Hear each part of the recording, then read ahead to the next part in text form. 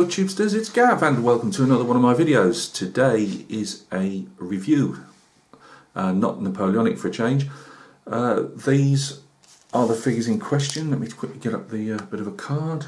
Can we all see that? That's Claymore Castings. It's a UK company, I believe based in Scotland. Funny enough, as it's Claymore Castings. They do at the moment medieval figures. Now, as you can see, I'm an old bloke with whose hair, when it's not grey, is falling out.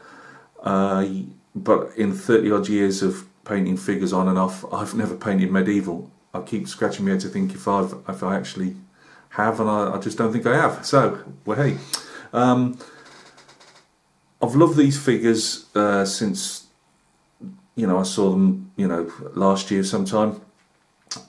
I particularly wanted to have a go at some knights with the horses with all the heraldry on.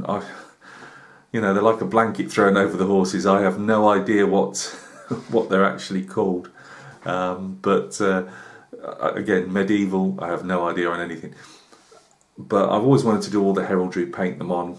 Dan's been doing some with his GW stuff, fantasy knights, if you want to call them that. And I fancied doing some myself for a couple of years. I just didn't find the sculpt that really sold them to me. But these do. They're actually a set for a diorama, and on their website they say they can be classed almost. Well, I've got to be careful because it's remembering what they actually said on their website. But basically, expect to stick them together. Expect to do a bit of filling. You can use them as single figures or whatever you want to do on a couple of figures on a stand, whatever. But these were basically done for a diorama. I believe, I can't even remember, the guy was named Blind John. He was blind, funny enough. And I'm sure if it was Cressy, he wanted to join his son in the battle. He asked his retinue who was with him. Obviously they all put their hands up and said, yeah, me. They tied the horses together so that his wouldn't stray off, and they went pell-mell into the enemy. I can't tell you what happened to him, or his retinue for that matter. There's a lot more people more knowledgeable than I on here that could tell you that. But yeah, and that's what this little set of 4 figures depicts. Now, I won't be doing that as Blind John and his retinue. I'm not saying I'm going to make the heraldry up, but I'll have a good hunt through and see something that catches my eye, and they will be a group of knights charging. That's all they'll be. It won't be for that particular scene. So join me down at the bench and we'll have a look at these, and you can tell me what you think. So I'll catch you down on the bench in a minute. Thanks for joining me at the bench, guys. Once again, a quick look at this Claymore Castings. I don't think there's a website. Actually, it might be on the back actually. I like to give a company a shout out if I believe the stuff's worth shouting out, and I do believe that is the case with this company. So that's Claymore Castings out of the way. Let's have a look at their figures. Let's see if we can bring this a bit closer. Right. I will bring them up to the camera slightly. This camera may well move again. It's a work in progress, my video rigs at the moment, but we'll get there. Right, so they come in 2 pieces. Sorry if there's any glare, but they're obviously white metal. 28mm white metal. Horses are in 2 halves. I'm not going to try and hold them together. I've tried it on a practice run, and I was dropping them more than I was holding them. A couple of little locating pegs, I believe. They all come with either bits of mail or quilt of armour showing under the horses. This guy is actually Blind John and his horse himself, I believe.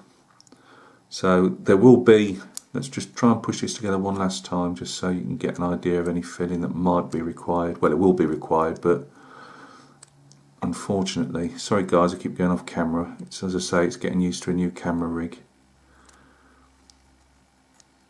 Right, if I can't get this done in the next minute or so, it's not happening.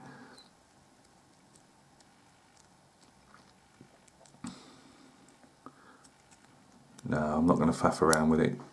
But you get the picture anyway. Stick them together, fill them, sand them down, and they'll be good to go. The only thing, there's a couple of, I like to say it like it is, on this one I've just caught it in the light. Let me have a look. I didn't see it before. Yeah, there's a bit of a hole there. It's not a massive detraction. You wish it wasn't there. Means it's obviously a bit thin, but you know, you've got to fill the rest of it, so it's not going to be hard to put some in there, push it through, and then sand it from the other side. And in truth, probably this guy's torso, legs and that will be in the way anyway. That's his bottom half. Again, I'm not going to try and hold them together.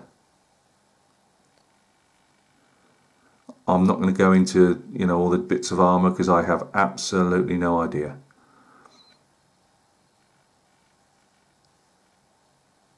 But it looks like it's going to be a fun painting project anyway. I'll probably be selling these on at some stage. He's got armour on the front of his head there, the horse obviously, with his horse I don't know, bed sheet, whatever you want to call it, thrown over the top. But that's going to take some really nice heraldic devices if I can get my painting skills up enough to do them.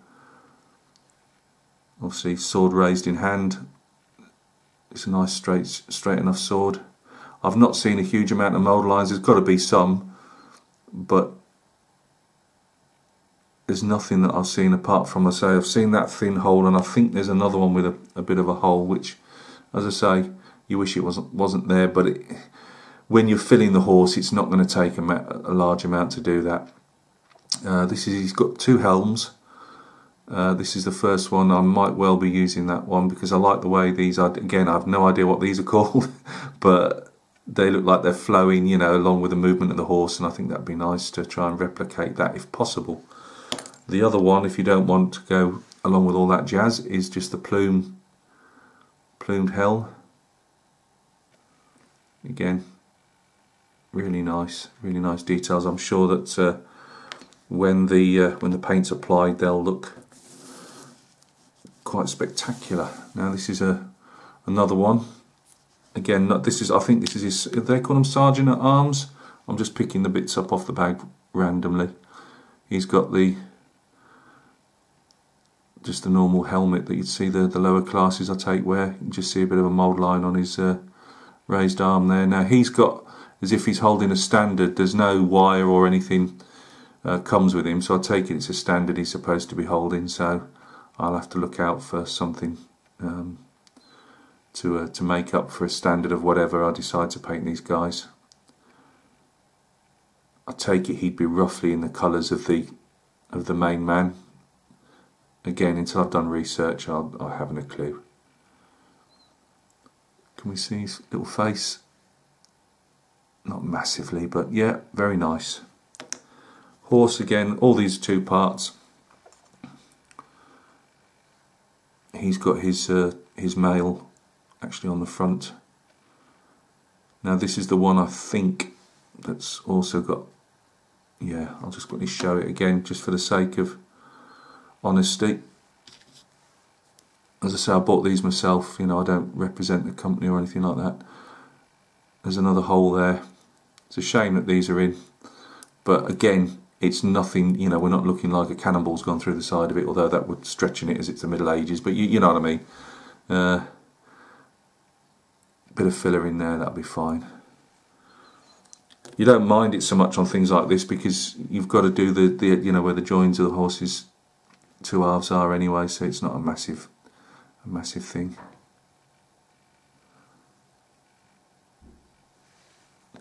Come with two shields. I take it he's holding, as the other guy hasn't, as his master or leader or whatever hasn't got his shield. I take it he's holding both of them, his own and the gaffer's. So that's that guy.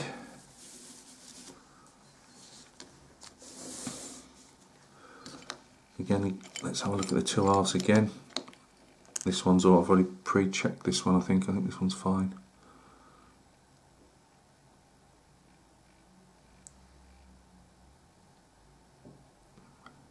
Again, there's a lot of scope there for... No, that one's got another little... Oh, is it? No, it might be on the thin. This one might be thin. There's another tiny one. Might be there. It might just be the glare on the thing, on the camera. But I love, again, the horses. They're those heavy duty horses, you know. They've got, these are forelocks, I believe, and you've got all the shaggy horse's hair growing down them.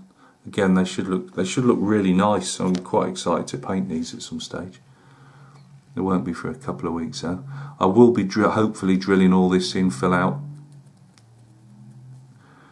So I think it detracts. You don't have to, but if you're going to go to the extent of sticking these together, filling them and all the rest of it, the time taken to drill those reins out will be well spent. He's got his armour on his head.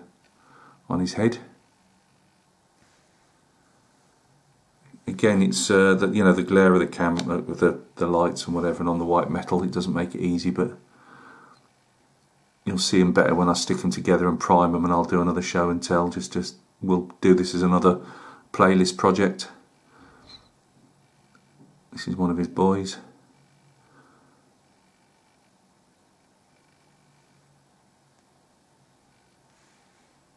And he's got a lance and a shield. The shield is the same as the larger version I've just shown you. I won't bother getting that up. But there's his lance. His arms attached. Probably do some of those nice stripes up the pole maybe. I want to make these really colourful if possible. As I say, I don't want to be drawn into doing the scenario itself. I would prefer to be doing my own thing. Again, that's a lovely pose, isn't it? You know, the horse rearing up, and you've got the movement. Again, in white metal it doesn't look a lot, but by the time you've got some paints and some shadows in there, and you've got the quilt underneath, you know, for the extra protection for the horse, I think that's going to look really nice. Now this guy's actually like a casualty. I think it's a cracking one-piece pose. And you can see his helmet's flown off his head. I take it, I'm not sure yet if that's, he's got a shield, so I'm not sure if I'm not sure if the helmet's flying off his head yet, because I'm not sure if they, you know, like a Napoleonic shako for a cavalryman or something would be attached, you know, so if it fell off his head it was still hanging on him, he didn't lose it. I'm not sure if that's the same with this, or if that might well be for his shield, the actual strap that's coming down. But he's obviously taking a hit, you know, whether from another lance, or you could even, you know, drill and put an arrow into him or something. This is his busted up lance, so you can say he's taking a charge against the enemy, and they've splintered up his. Sorry guys, and they've splintered up his lance. That's all. This here is actually just obviously where they've cut the cast itself. You can see the tip of it going off there. Have to be a bit careful trying to actually make that without taking the rest of it off, but we'll get there.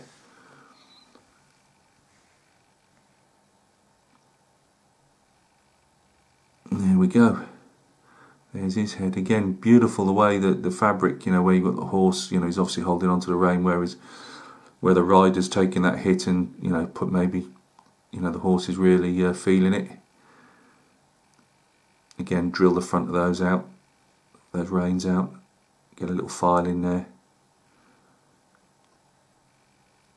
I think a set that will really reward the time spent on it, and it will take some time, you know.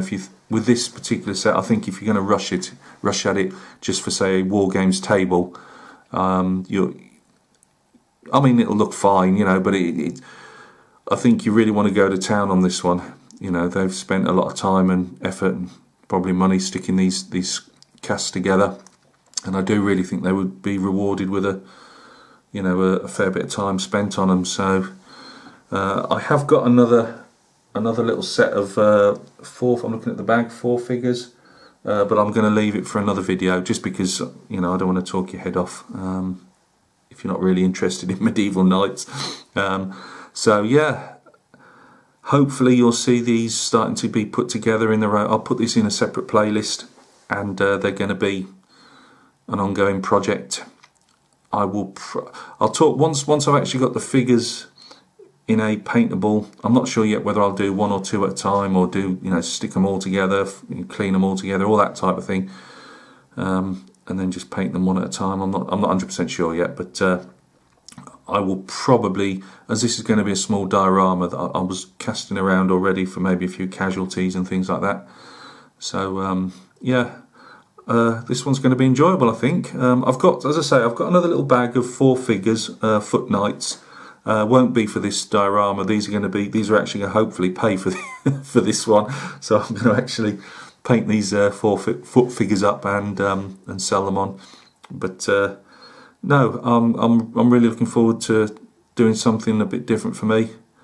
Yeah, it's historical again, but it is something I genuinely don't think I've ever painted in 30 years. So looking forward to it. So guys, thank you very much for taking the time out of your day or night to watch this video. You take care of yourselves. We'll catch each other very soon on another one. Cheers.